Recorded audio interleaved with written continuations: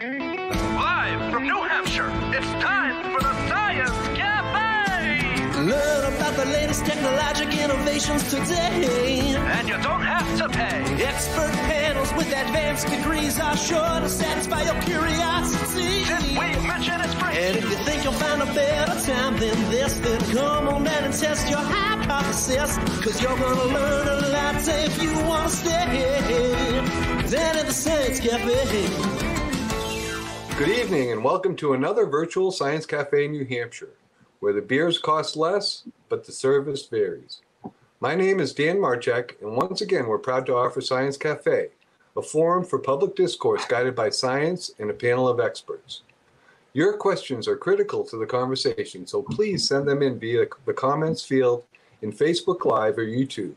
We'll try to get to as many as we can. Now it's my honor to introduce Dr. Sarah Eck, co-founder of Science Cafe New Hampshire. Good evening. Thank you for joining us tonight. When Dan and I first met to discuss our dreams and visions of Science Cafe, we had hoped that it would spread across the state. And indeed, we now have expanded our efforts to the Nashua area. And there is a Science Cafe on the Seacoast in Portsmouth, in Manchester, and also in the Upper Valley. Now we've moved to the online venue, which may be more accessible to even more residents of New Hampshire. Please feel free to submit questions or comments through the comment fields, both on Facebook and YouTube. And I'd like to introduce you next to our original moderator, David Brooks.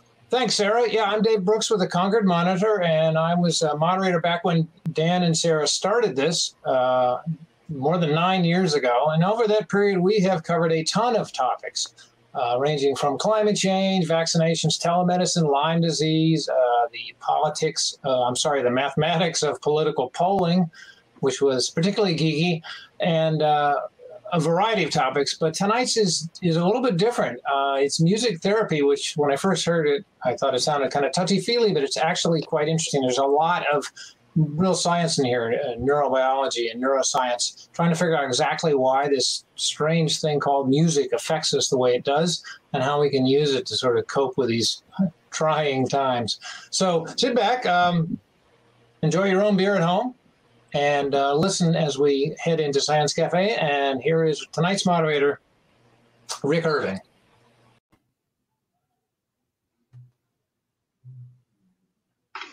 Hello, my name is Rick Irving, and I am the moderator for Science Cafe. Welcome to our panel and our audience. July 2020 Science Cafe's topic is music therapy. Now, we normally would have these sessions in a cafe or a restaurant in Nashua, the Riverside Cafe, but the coronavirus has forced us to adopt, and therefore we have evolved into a virtual session. So it would be completely irresponsible for us to try and get everybody together. So everybody you will see here tonight is completely separate places, probably all at our homes. One of the things that has benefited for us is that we have more access to not only panelists, but more access to audiences. So the audience, for example, two of our panelists tonight do not have to travel an hour and a half down from where they lived out to Nashua to be here, and neither do the two folks from Boston have to travel up here. In terms of the audience, it is growing in scale. And in New Hampshire or Nashua, we've had a pretty good following, but now with the virtual sessions, last month, we had people from New York, quite a few from California, Texas, Florida, and for the first time, we had somebody from Queensland, Australia, viewing our session. So if our friend from Queensland is there, welcome back. We'd love to see you. The format for this evening for all of Science Cafes is very similar. I will briefly introduce the panel and then ask the panel to introduce themselves and give us more about their background, how they got into music therapy, and some of what they do on a daily basis. And then after that, we're going to go right into a question and answer session, because the audience and the panelists really drive how this session goes. So your questions from the audience are very important to having the exchange of information that we value. We're trying to get some education as well as some thought exchange here. And that's really why the Science Cafe exists. So you may start asking your questions anytime. We would appreciate it if you would keep them somewhat succinct. But if you're on YouTube or Facebook, I think if you go to the comment sections, you can go ahead and submit them now, and we will have people taking a look at them and triaging them for us. Once we are done with the Q&A, and I should say we hope to get to all the questions, but sometimes time will not permit us to do that. So we apologize in advance if that happens. We'll have some final announcements, and then we will be done. So with that, let's get right into the heart of the matter. And our panelists, we have Elizabeth Ferguson, who is a board-certified musical therapist. She is the owner and founder of the Granite State Music Therapy Company, and she has been practicing there for 10 years. So thank you very much for participating, Elizabeth. We also have Marissa Scott, who is another board-certified music therapist, the owner and director of the Sontina Center in Dover, New Hampshire. She founded that in 2011. So both of these ladies are pioneers in this area, and we appreciate your being here. We have two more panelists, Psyche Loui, a PhD in psychology from Berkeley, who is the assistant professor of creativity and creative practice in the Department of Music at Northeastern University in Boston, my alma mater. And we have Aniruddh Patel, a PhD in psychology from Harvard, who is currently the professor of psychology at Tufts University in the Boston area. He has also served as the president of the Society for Music, Perception, and Cognition. And he has authored a book in his past called Music, Language, and the Brain. So we have a very qualified set of panelists, very accomplished set of panelists, and we appreciate you being here. Thanks for your time.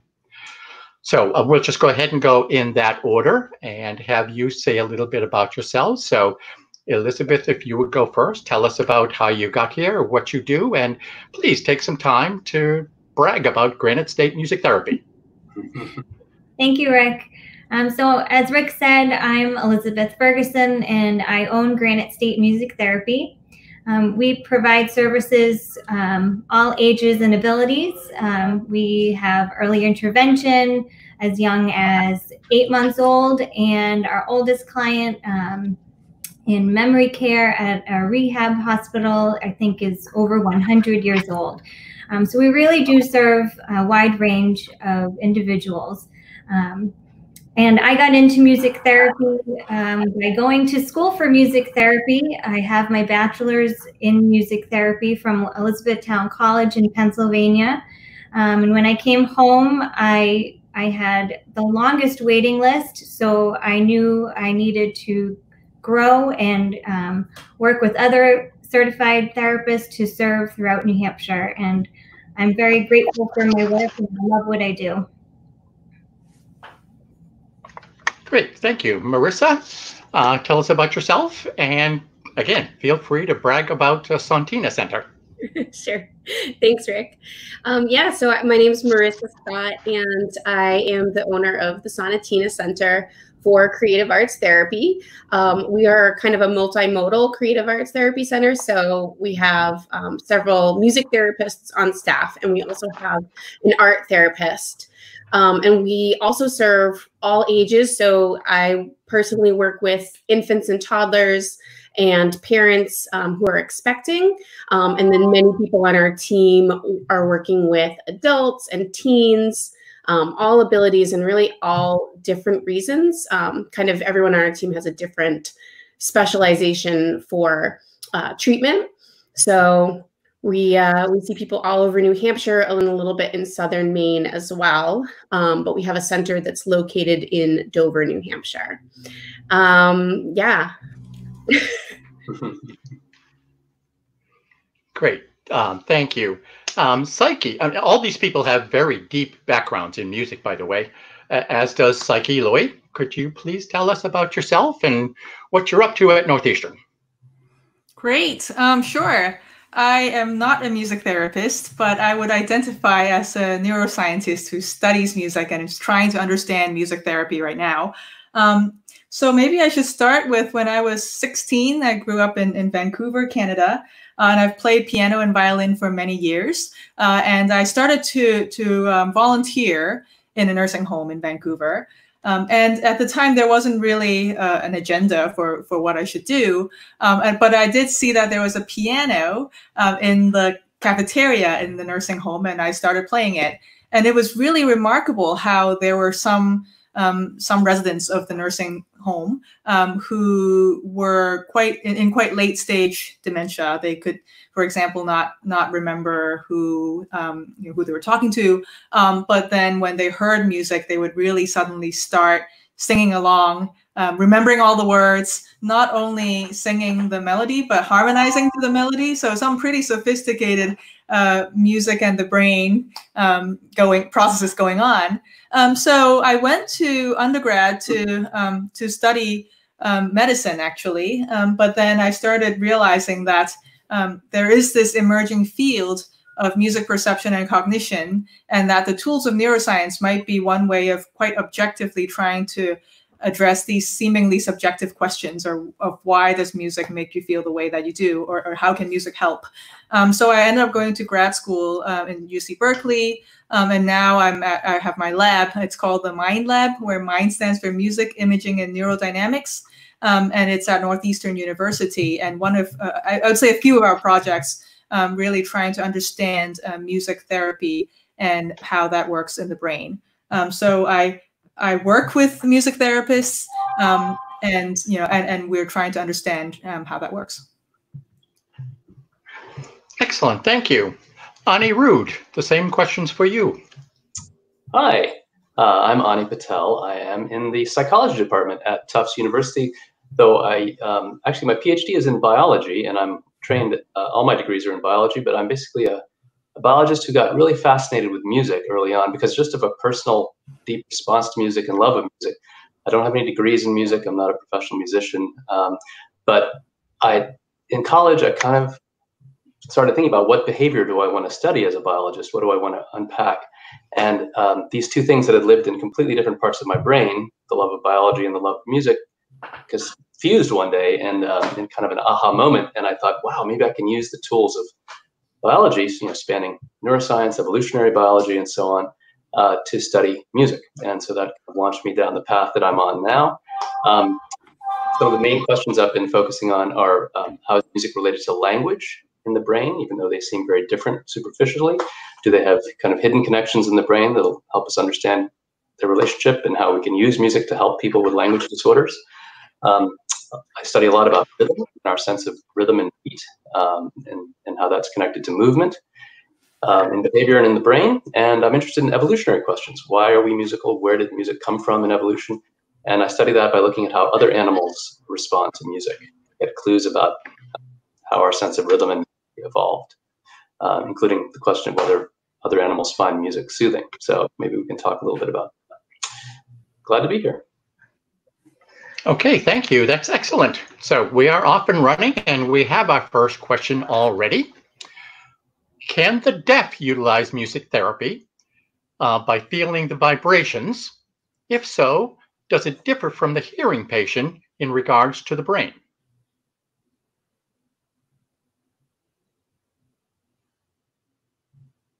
Well, it's a kind of a two-part question, I guess. Probably the therapist should tackle the therapy part. Oh, yes. So should we just jump in? Sure. Jump in. I'd love to. So I would say definitely yes. When I was an intern working for the Manchester Community Music School, I had part of my work was at here in New Hampshire, HEAR, which is currently non-existent. It had combined with another organization, but I worked in their inclusive pre-K and kindergarten classrooms where we would go and work with the kids, and we would use big vibrations and sound. And one of the things that I would do with kids would be we would have them using voice in a mic or making sound with instruments into a microphone that was connected to GarageBand, and they could visually see the sound wave. And so it was more of a visual representation of sound. And, you know, if they make a stronger bang on the drum, or if they use more force with their vocal cords, the sound wave would be bigger. So we would kind of like explore those types of things.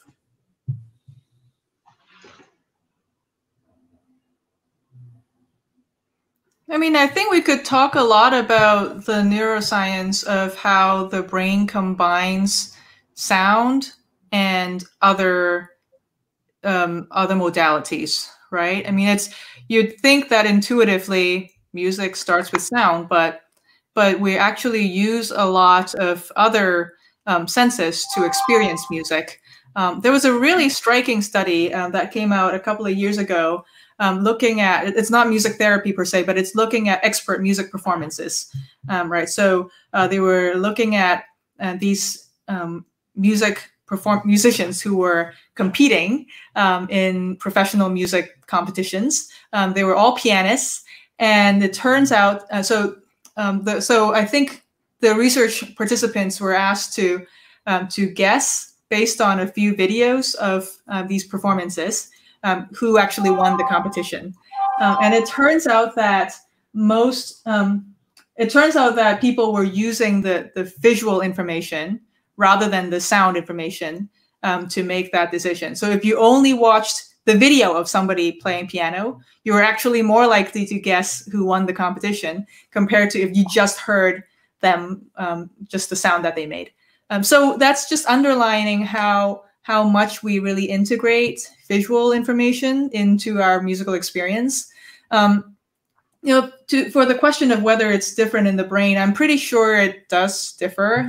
We have looked at you know, people with different levels of training and people with different senses, or using different senses. Of course, you would get more auditory activity if you are getting auditory stimulation. But that said, there's some really convincing evidence now that for people who are blind, for example, when they are listening to music, they actually activate their visual system, right? So you can substitute your senses in your brain in a way. So I think that this integration probably doesn't affect maybe the primary sensory parts of the brain, but maybe more late in the stream of processing in the brain, we would see a lot more integration. Yeah, I agree. I think Psyche touched on something very important, which is there's big parts of our brain are devoted to integrating different senses. And I think in terms of music, the feeling of tactile sensations from deep bass that you get, like when you're at a concert and you really hear the bass, people love that. And it's tactile, but it's being integrated with the auditory sense. And I think it gives you a lot of pleasure. To the extent that we're willing to tolerate ridiculously loud sounds at concerts and think that that's okay. So it always strikes me, because if you take the analogy, imagine you went to concerts and part of what concerts did was flash blindingly bright lights at you all through the concert to the point where it was painful, you couldn't see after the concert, and you gradually lost your vision. We would probably think that was uncool. But we're willing to go to concerts where people play deafeningly loud sounds and you can't really hear well after the concert, and research shows that you actually are losing hearing permanently after every experience like that. And eventually you lose your hearing, or get tinnitus and all kinds of things, but we don't seem to object. We put in earplugs, which may not even work that well, but we think that's okay. And I think one reason we think that's okay is that we love the tactile sensation, and that gets integrated with our auditory sensation, and that gives us a lot of pleasure. Wow, great, thank you. The next question, very interesting as well. For what conditions or treatments is it better to play music for the patient or have them play or compose music? So I'll jump in on this one. I guess it can be specific to a diagnosis. I think it's specific to the person. Everything we do as a music therapist is it's individualized to each client or each group that we're working on or working with. So we might passively put on music to help with agitation on a level where the patient might not be able to actively participate, but passively they will hear the music, and music is so sequential, it might help to lessen their agitation, to help ground them. But that's not to say that later that day, that patient might want to engage in music socially, where they would be playing an instrument with a group, and that's a different goal. So I think it's all individualized, and I don't think one is better than the other for specific diagnoses. Yeah, I think that in my lab, we're trying to understand receptive music therapy or receptive music-based intervention in older adults with mild cognitive impairment. And I think that with some groups, right, if the main concern is about mood or decrease in agitation, then receptive might be helpful. But for example, for stroke patients, I used to work in neurology, where we were working with patients who were recovering from a stroke. And for them, if the main goal is to try to get, for example, for them to move their arms in a certain way, then there are some really cool, I think, techniques of movement sonification, right? So you try to map a client's arm movement to sound, and that experience is rewarding for the participant, and then that rewards them to make more movement. So something like that, which is much more more towards the active side, might be helpful. So I totally agree. It really depends on what the therapeutic goal is. Right. I'll just point out quickly that there's a therapy for stroke victims that suffer from problems producing language after brain damage, so non-fluent aphasia. This is a therapy based on a musical kind of utterance called melodic intonation therapy. And actually, Psyche was involved in some of this research. And it can help people recover language after stroke that impairs their language. And it's very much an active, it's not just listening, it's repeating and intoning and kind of singing these phrases in a way that seems to recruit parts of the brain that normally are involved in singing, but retrain them to take over some of the lost speech functions. Okay, great. Thank you. Let's see. We know that people like different types of music. Some people may be soothed by classical music, some by heavy metal. How do the therapists use their preferences to treat these folks? As far as the science is concerned, do they work differently in different parts of the brain? Preference is so huge. It's such a huge part of what we do as music therapists, because music, I think, can be really powerful for many people, but in the positive sense of powerful, there's also it can also have some negative effects. So choosing music that is preferential to your individual client is one of the things that we're really trained to watch out for, to recognize signs of overstimulation in our clients, as infants as young as premature infants that are just hours old have a reflex that they could put up called a halt hand when they are overstimulated. And so, that's part of our training, is knowing how to recognize signs of overstimulation and knowing that when a client can't verbalize their music preferences, what to look for in the body as this is having a negative effect on the client, and immediately stopping the music and changing what we're doing.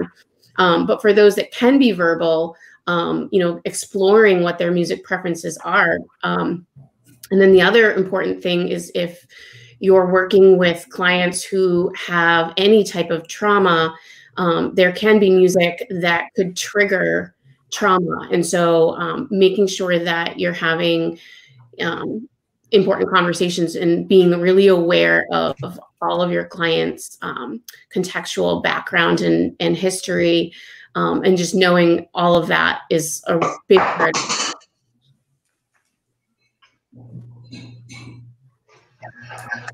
I could talk a little bit about the neuroscience part. So I would say that I don't think of it as my job to find out how different pieces of music activate different parts of the brain. But I think I think it's not so much about certain pieces of music, but I think it's about an interaction between your experience and the sounds, right? So by that I mean that what training you've had, what background you come from, what you listen to throughout your life, what your exposure from infancy really is something that you bring to bear when you're interpreting musical sounds. So in my lab, we've done some work looking at jazz trained musicians, so improv musicians, and classical trained musicians. And we had them listen to the same few chord progressions. Some were very expected chord progressions, like C major chord progressions that end in C major. Some were slightly unexpected chord progressions, like C majors, that C major chord progression that changes a little bit and then goes back to C. And then some were very unexpected. And what we're seeing is that while everybody, right, regardless of musical training, does notice unexpectedness at some point, the jazz musicians actually noticed that difference earlier. So they were more sensitive to the unexpectedness. And then the classical musicians were still sensitive to that unexpectedness a little bit later on. So this is all happening very quickly within 1 second or so. But around 200 milliseconds, you see jazz musicians really starting to notice. And then around 800 milliseconds, the jazz musicians have actually forgotten, right? They actually go back to baseline, whereas the classical musicians are still over-processing that unexpectedness. So I think it kind of goes into the stereotype of how we think about classical musicians and jazz musicians, right? The jazz musicians are very sensitive to unexpectedness, and then they also are more open to unexpectedness, whereas the classical musicians might be kind of over-processing, or maybe even thinking of unexpected sounds as a mistake. So these kinds of, I mean, it's not so much how different songs activate different parts of the brain, but it's much more about about what experience you bring to your experience of musical sounds. Oh, interesting. Okay, well, we have next question from Facebook. What is the difference between music therapy and therapeutic music? That's a good one. I'll jump in. Sure.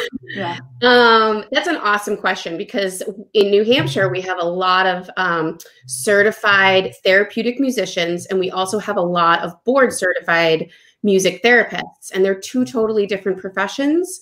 Both are trained musicians and both use music therapeutically, but they're very different professions.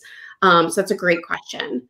I would say the biggest difference basically is that therapeutic musicians use elements of music that they know are researched to lower heart rate and be generally considered relaxing, not overstimulating, those types of kind of, you know, therapeutic in the sense that you would want calming. And a lot of certified therapeutic musicians work in hospitals, and then board certified music therapists, which is like myself and Elizabeth. The biggest difference is the therapeutic relationship. So we are looking at an individual and creating individualized goals and treatment plans for one person. And so we are also using, the different elements of music, but it's really specific to that one person. And we're building that therapeutic relationship in the therapy process. I don't know, Elizabeth, do you have anything else to add to that? I guess I'm not really sure about therapeutic musicians, but just that everything that we are doing as a music therapist is individualized. I agree. It's all evidence-based practice, and our goals, I'm assuming, are more specific from what it sounds like, but I'm not sure about therapeutic musicians. Like I've actually had, so I've taught a course called Music Perception and Cognition for many years. And sometimes I have students come into my classroom they say that they do music therapy. And it took me a while. At first, I just let it slide. But after a while, now I say, well, you're not really doing music therapy, because if you were doing music, you'd have to be licensed as an MT. And I mean, I think you might find music to be therapeutic. That's quite different from receiving music therapy, right? I think music therapy is much more you're working with a music therapist, a licensed board certified music therapist, whereas listening to therapeutic music can be more general, I suppose. I mean, would you guys agree with that? Yeah. I always like to visualize this image of a triangle for music therapy, where one point is the music therapist, and one point is the client, and the third point is the therapeutic relationship. And you really can't have music therapy is kind of in the middle of the triangle, and you can't have the music therapy if you don't have a therapeutic relationship. You can use music in a way that is therapeutic, in the sense that it's calming or, relaxing or, purposeful, but it's not technically music therapy if you don't have that therapeutic relationship with a board certified therapist. Oh, okay, thank you. So we've got some fascinating questions in the queue here.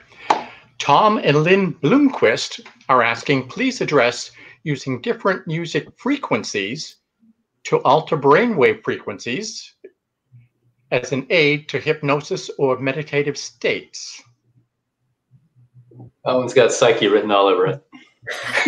I'm not sure it does. I think when it comes to hypnosis, I mean, yeah, well, there's Mike Hove at Fitchburg State who might say even more about that. I mean, I think that what we can say is that when you're listening to music that you enjoy, that you're engaged in, it engages your brain, in that your brain potentials and your firings of your brain rhythms align or synchronize with the sound waves, right, or with the energy changes that are in the sound. So this is a process known as entrainment, right? So the alignment of brain potentials with sound. How is that used for hypnosis? I don't think that's so well studied or so well understood. I do know that, and this is Mike Hove's research, I do know that shamanic or shamans across different cultures tend to use some low frequency drum beats in the music that they make. Whether that means that that's some kind of I mean, I don't think there's something magical about that rhythm. It's usually around 4 hertz. But I don't think that there's anything magical about 4 hertz enough that if I just played you something at 4 hertz, so you would automatically go into a hypnotic state. And so I think there's a lot more additional environmental factors associated with that. That said, I do think that this question does get to a lot of the answers that we don't have yet, and I'm one of the sort of more optimistic people about music and music therapy, where the question might be, what can it do, right? There might be lots of music that we haven't composed yet, that if we compose that music using knowledge about neuroscience and how the brain works, we might be able to design more therapeutic types of music. And so I've been working with some startup companies that are trying to achieve that goal. So one of them is Brain.fm. They're trying to make music that helps you focus and also helps you relax by tuning to different frequencies of your brain oscillations. And then another startup company that I'm working with is Synchrony. And it's called Oscilloscape. Synchrony is their product, and this is founded by neuroscientists at Large. Edward Large, who is Ani and I both know, and he's a professor at UConn who has worked on neural network models that and train to rhythm. So it's a computer model that can listen to sounds, to musical sounds, and detect the beat, right? And so what he's done is map that computer model onto lights. And so he's now got lights that are, so imagine Christmas lights that are breathing to the music, right? They're blinking and changing color with the downbeat.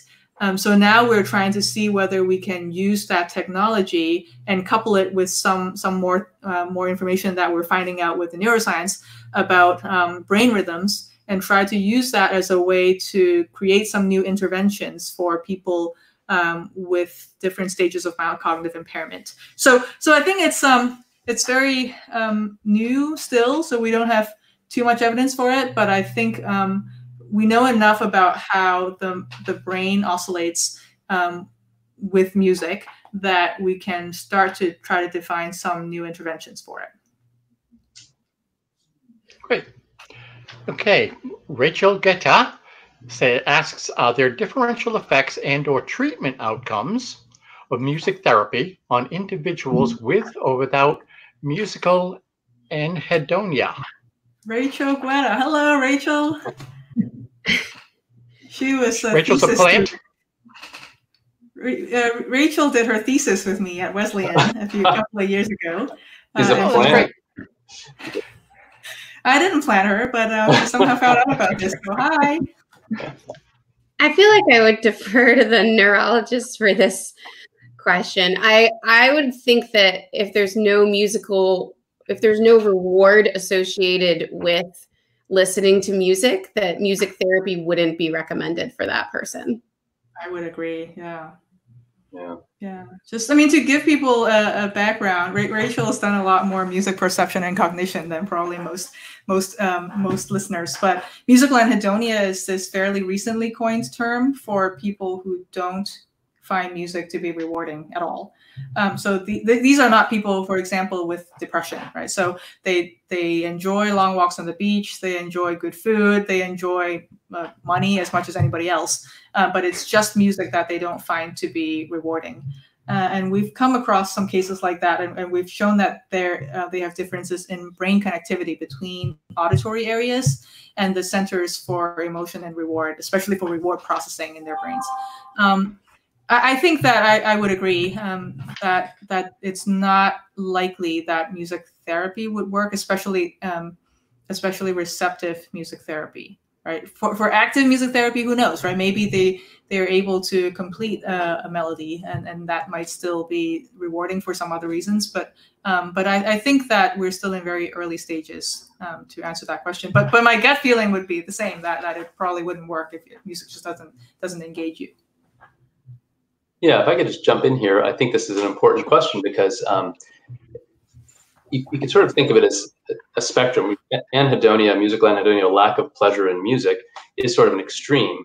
But then there's variation along the spectrum in how strongly people respond to music. So you might ask, are you a strong music responder or a weak music responder? And can we quantify that? Because that might be useful to know if somebody is going to be going into music therapy.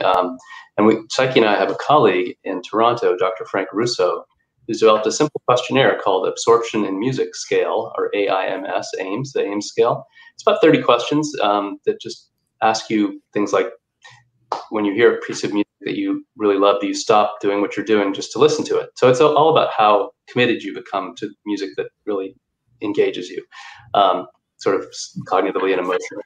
And it turns out your score on this simple question and answer scale, where you rate your 1 to 5 answers, how strongly music absorbs you in these different ways, can predict your physiological responses to music in stressful situations.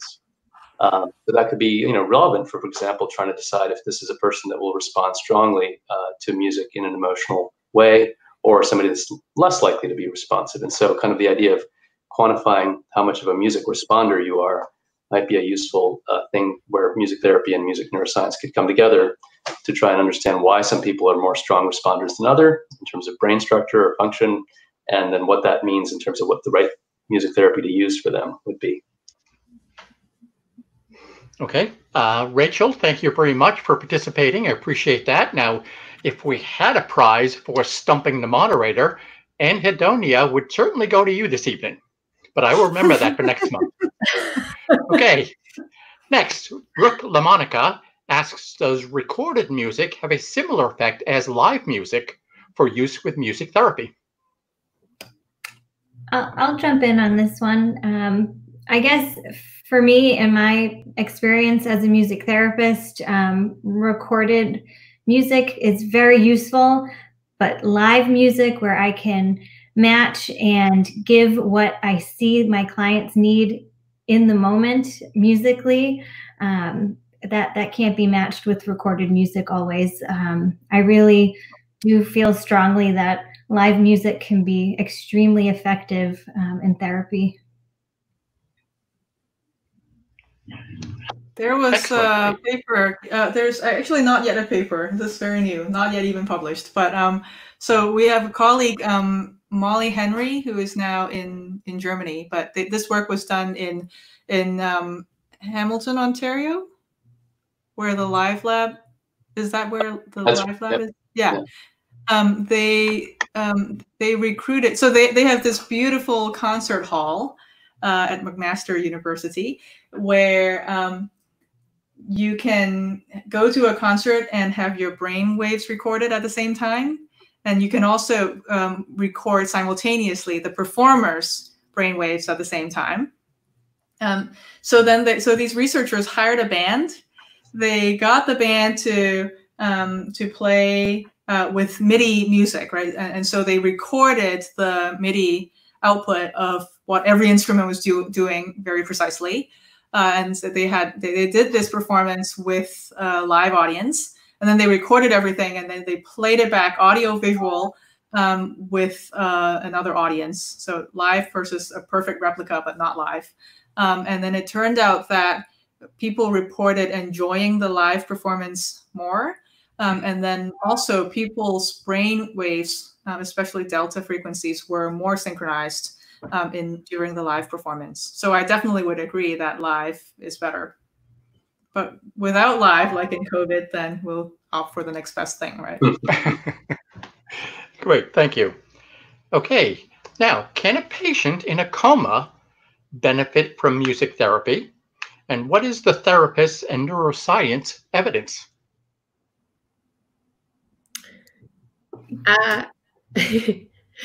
I would jump in. I feel like I would like to say yes.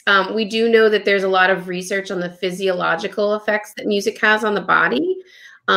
We've read lots of research on like music therapy reducing, lowering blood pressure and improving a patient's respiration.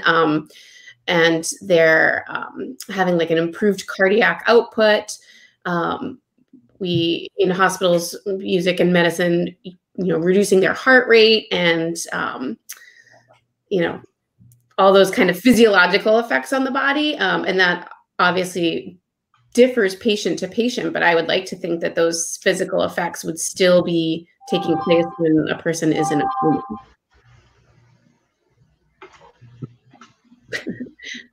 So I did my internship at Shriners Burn Hospital. So in Boston, I worked with a lot of patients that were in a great deal of pain, and some were in medically induced comas to help during their treatment.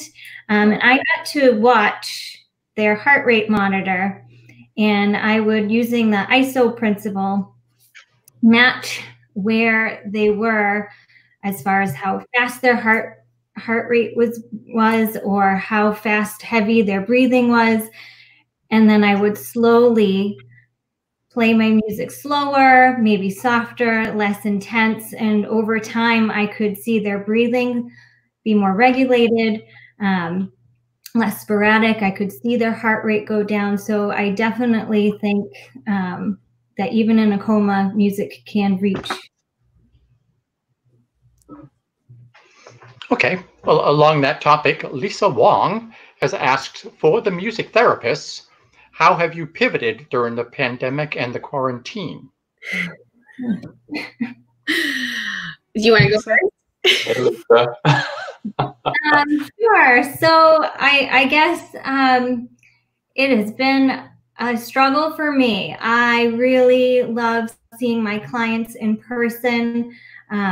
It's a different feel. You can read them so much easier, which is so funny now that I'm doing more telehealth. So I'm doing sessions virtually. Prior to the pandemic, I thought sometimes I wanted to turn my face into an iPad so my client would attend more.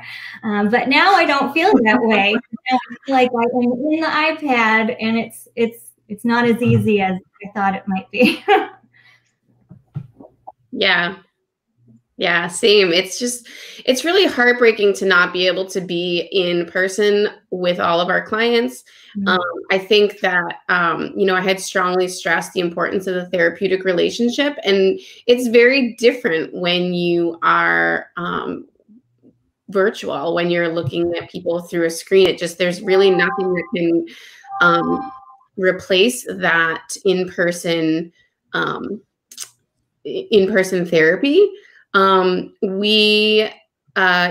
We moved pretty quickly into teletherapy for most of our clients, and for a lot of our memory care residents at several assisted living facilities. But it was just like a learning curve for all of our therapists to be able to navigate. I've definitely seen that some of our clients were not appropriate for teletherapy, so their services are on hold for the time being, until they are either comfortable being in person one-on-one, or until this kind of threat is much more minimalized than it is today. And but for those that have that we've been doing teletherapy for, it's been benefiting them, and we have been able to measure their therapeutic progress to a similar degree. That's really important, I think. And I'll just jump in here. I think one of the big differences between online musical experiences and in-person live musical experiences is singing. And singing together is something that people love to do. It's just a very natural thing we see all over the world. And it's really hard online. Zoom is impossible for trying to sing together. So I know this is a science cafe, so if there are programmers out there who are looking for an interesting and relevant public health issue to tackle with their skills, making software that people can actually sing together online would be an amazing thing, because people feel a connection through singing that they don't often get in other ways, and they're yearning for it. And the current technology just doesn't support it. So there's a real need for that. Oh, great. Thanks. Yeah. Next question. Marissa, do you want to add more? Oh, no, I agree. That's been one of the biggest challenges is even doing on Zoom, two people talking at the same time can't happen. So two people trying to make music at the same time we need better software. Yeah, especially since singing is one of the most high-risk behaviors in terms of real life, singing with others, because you're standing near them, expelling tons of air. And not a good thing to be doing from a health perspective right now. But if you could sing together online and in a way that was temporally coordinated without delays and thing, it would be wonderful. Great. Yeah, I've had the opposite experience singing with people. They generally turn around and say, "Would you please not do that?" Next question. What role does music play in the development of a healthy individual? And are there trends in behavioral or brain differences for those growing up with music versus those who don't? That's a big question. Yeah. It's a bunch of questions. Yes. Ani, do you want to start with that one? Sure. I'll just start by saying great question. But it's also very hard to find people that grow up without music at all. So comparing the brains, it's super interesting kind of thought question. What would the brain's differences be between somebody who grew up with music and somebody who grew up without music? But it's very hard to find people that don't hear music and experience music and engage with it in some way. But it's a very important question because it relates to how we can help people that have certain neurological disorders. And that's where there is a lot of research. And So some of the work I've done has to do with how young children's rhythmic abilities relate to their language abilities, including what are called phonological abilities, the ability to break words into their component sounds and manipulate them, which is a key part of learning how to read. And we published a study showing that in kindergartners, there are significant relationships between non-linguistic rhythmic abilities. Can you tell the difference between these two rhythms, for example, and these early phonological abilities that will then become important for language and for reading. And the significance of that is that if you have a kid that's at risk for dyslexia, where phonological processing is a real problem, maybe you could use rhythmic training, which for them is just kind of fun and games, to enhance aspects of their language processing through those connections in the brain that will put them on a better path for their reading development.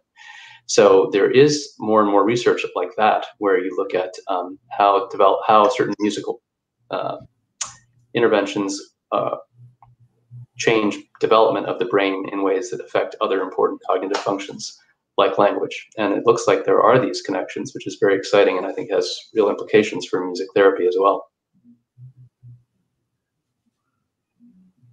Yeah, there's been quite, I think it's so right. It's so true that we're hard pressed to find anyone who doesn't have music on Earth.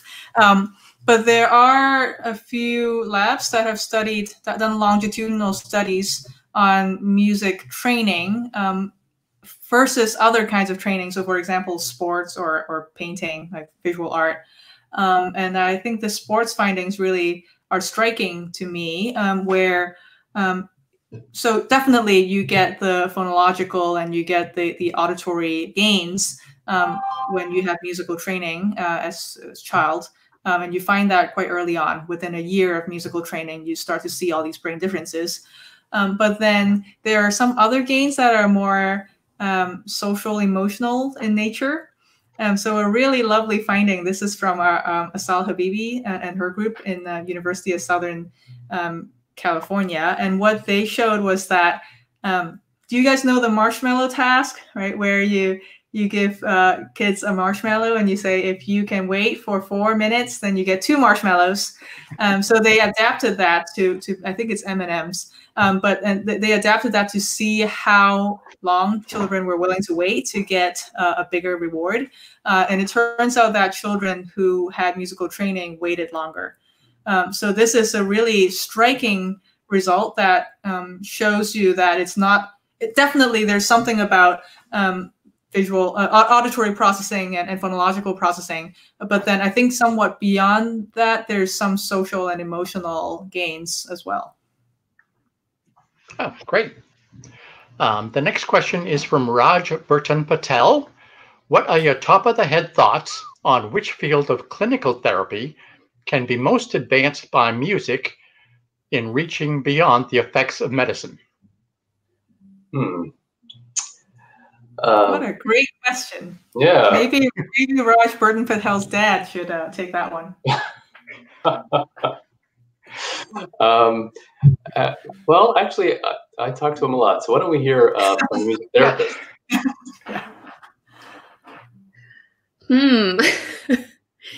I guess I'm curious. It's hard for them to kind of elaborate on the question. But when they say what field of clinical therapy, what they're meaning by that. I don't know. I'm not sure how to answer it. I'm not sure I understand the question. Yeah. Maybe it's which branch of medicine can be most advanced by using music in addition to just regular medicine. I mean, I think if that's the question, I would say it's really individualized to the person. Music therapy isn't a good fit for everyone. It can be beneficial to many people, but it really is individualized. So maybe I could if I rephrase. Okay, Roger, I hope you don't mind if I rephrase. And so let's understand your ecosystem, right?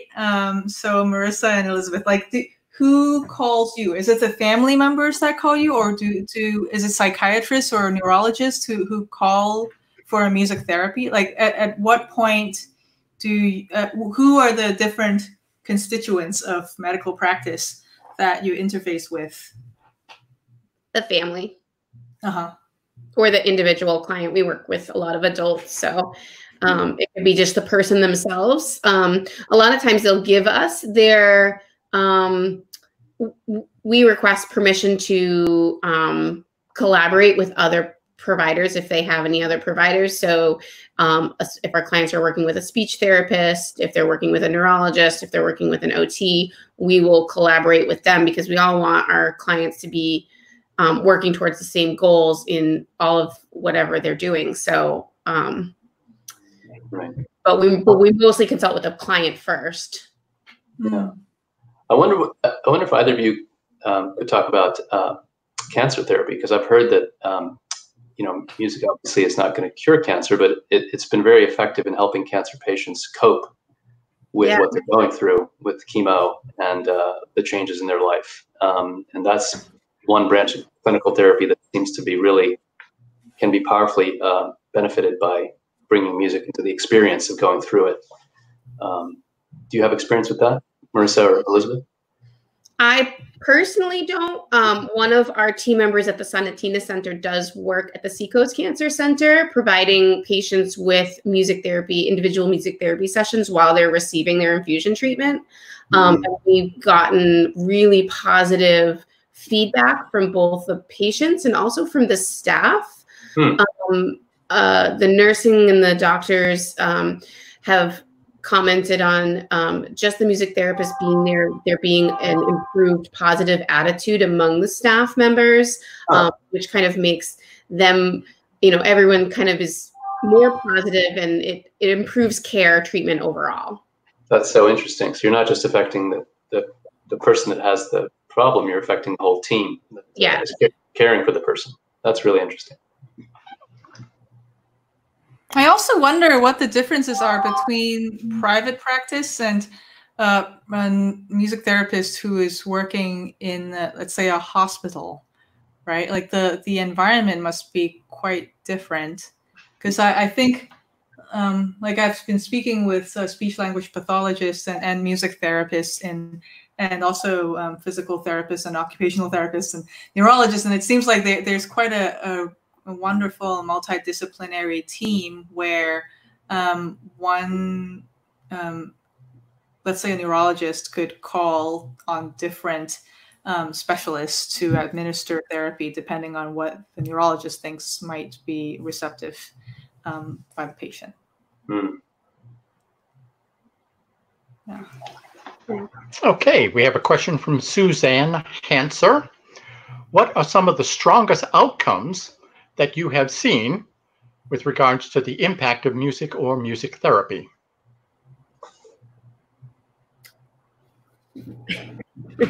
Hi, Suzanne. Hi, Suzanne.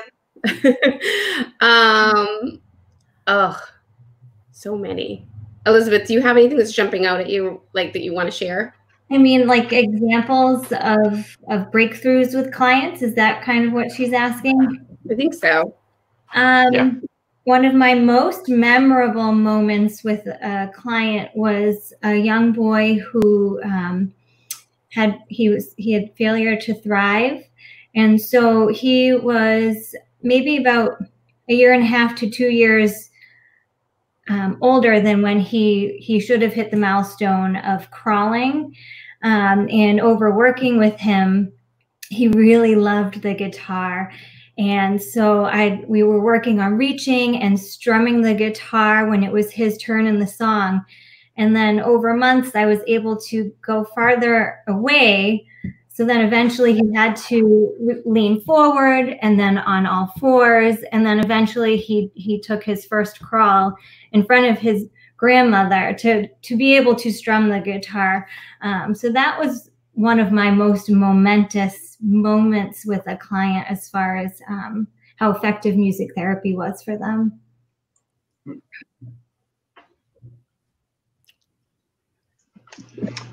Okay. So Marissa, And Elizabeth, could you just walk us through what a session looks like? Somebody from the family contacts you and says they need some help. And so I'm trying to, in my mind, imagine what the process is like once you actually meet your patient. What happens? So we get a referral. It could be from maybe a special ed director. It can be from a counselor. It can be from a family member. It could be even from a case manager at an area service agency. References can come from anywhere. And so after that, then we do conduct a formal assessment. Then that's where we gather information like our baseline.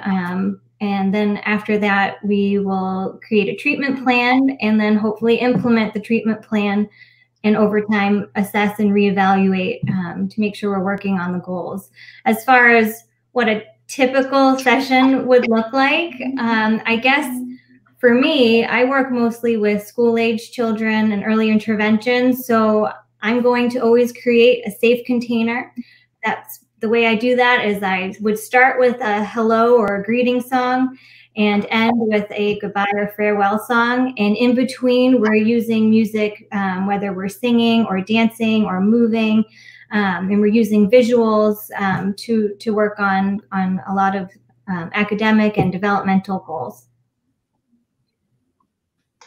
Great. Marissa, same thing? Yeah, we have a similar process. So our referrals would come in and we do a consult first to kind of, it's a little bit of a get to know you interview to kind of talk about the process of music therapy with our potential client and see if they feel like they're a good fit, answer any questions that they might have about music therapy. And from there, we do schedule a music therapy evaluation. It's really it's a more formal process if we're doing it for a school district and it's for an IEP. And then it's really individualized for the clients that come into our center. And from there, we kind of, if it's a child's patient, then we do a lot of questionnaire type interview with the parent guardian or whoever the child's close caregivers are so that we can really get a sense of what they're really looking to benefit, how they want to benefit from music therapy. Because there's a number of different broad goals that we can work on. We can work on social skills. We can work on expressive and receptive communication or fine and gross motor, but it's really kind of where the family is seeing, what do they really want their child to be able to do? Are they just looking for their child to have a really positive sense of self-identity? Then we can work on that. So really that's an important part of the evaluation process. And then for adult clients, we involve them in the planning of their treatment. So, asking them like, what are you hoping to seek out of your therapy with us? And then we kind of write up our treatment plan with a mix of what we've gained from the evaluation, where we're focusing on what their strengths are. That's usually the evaluation is when we find out what their music preferences are. We already talked about how important the preferences are, and their cultural background, any historical context that's going to be relevant to therapy, their family systems, all of that. So we're kind of all taking that all into context for the treatment. And then we just start seeing the client, and some clients come once a week. I have a client that comes 3 times a week, and I have a client that comes once a month. So it's really, again, really individualized to the person. Oh, okay. Thanks for that. Carrying on with that answer, what are the differences based on society, Western, Eastern, African, in the use of music therapy?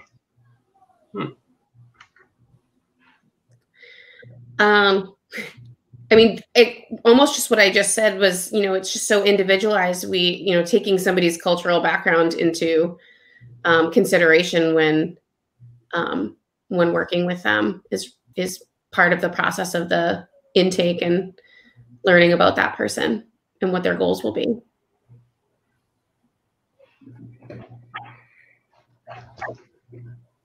Okay, I think we are all set with our questions. I'm checking the time. It's a little after 8, so If there are any final questions, get them in now. Otherwise, I think we are all set. I want to go ahead and thank the panel. That was excellent. Again, the whole basis for the Science Cafes is having the audience ask great questions and have the educational experience of hearing from the experts. And I think you guys were wonderful this evening. So this session is complete. Thank you so much for being here. You are very generous with your time and your expertise. I certainly appreciate it. And now we will go off, and please join me in thanking the panel. And Scott, take it away. Thanks, guys. Oh, a pleasure. Thanks, Rick. Great conversation. We'll see you all next month. Thanks for joining us tonight. The link from this evening's event will be posted both on the Facebook page and also on our Science Cafe New Hampshire YouTube page, so you may watch it in the future. And I'd just like to remind everybody that it takes a team to make this happen, and thank all the people behind the scenes. If you'd like to support what we're doing, you can follow the link on our screen or visit our website at www.sciencecafenh.org. Until next month, thanks for being here.